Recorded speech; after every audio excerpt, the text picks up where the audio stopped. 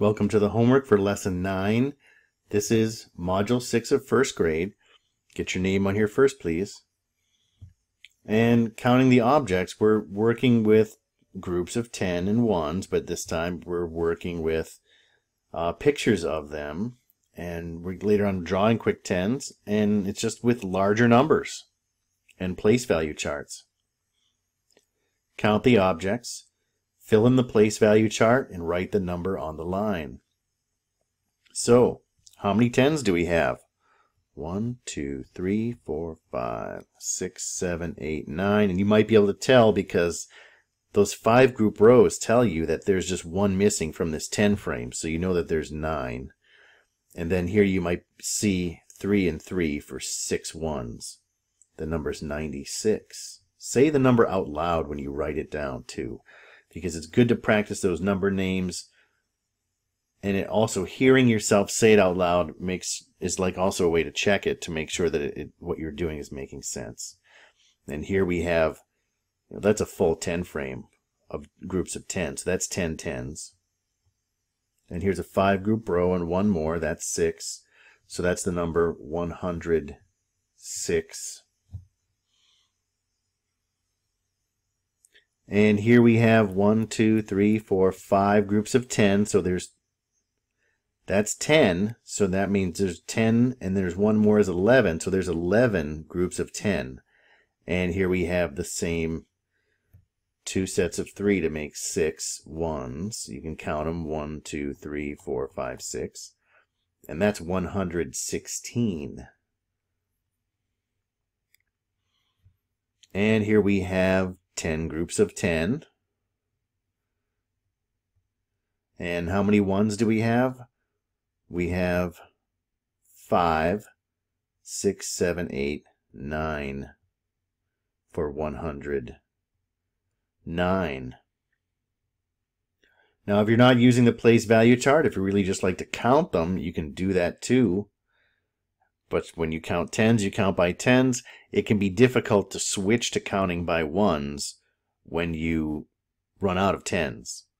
And what I mean by that is, like here, look at this 109, for instance.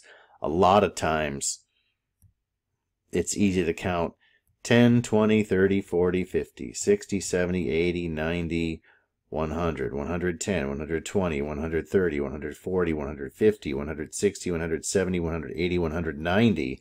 And then you'd have 190 by accident instead of 109. And that's what happens when you start counting ones as if they're tens. So if you find yourself making that mistake, that's why you're doing it. That's why you're coming up with those numbers that are way too big. Just a tip. Sometimes it does happen, and once it's a mistake, once you start making it, sometimes it's really hard to tell that you're making. You don't even know it. And here we have 1, 2, 3, 4, 5. So there's 10 tens, and then that's 11, 12. That's 12 tens, and 0, 1. So that's 120. And you can say that this is 10 tens, so you know that's 100. And 2 tens here is 20. So 100 plus 20 is 120. And more of the same. So here we have a 10 frame of groups of 10. So that's 10 tens again. How many ones do we have? 1, 2, 3, 4, 5. There's one of those 5 groups again. 5, 6, 7. If it was on a rec and rec turned on its end, you'd know immediately. 7 ones. So that's 107. And here you have 10 tens, right? Because it's 2 5 group rows. That's 5 and that's 5. So that makes 10. And then there's one more 10 here. So that's 11 tens. But there's 0, 1. So that's 110. There's the 100. Right there. And that's 10 more. So 100 plus 10, 110. If you're counting it, count by tens. You can do that too.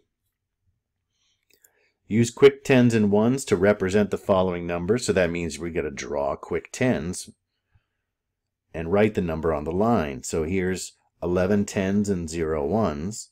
That's going to be 110. And then to draw that number in quick tens, we need 11 tens. Now I'm going to draw them with 5 group rows. 10, 20, 30, 40, 50, 60, 70, 80, 90, 100, 110. Just like that. And tens, and here we have 10 tens and 5 ones. That's 105.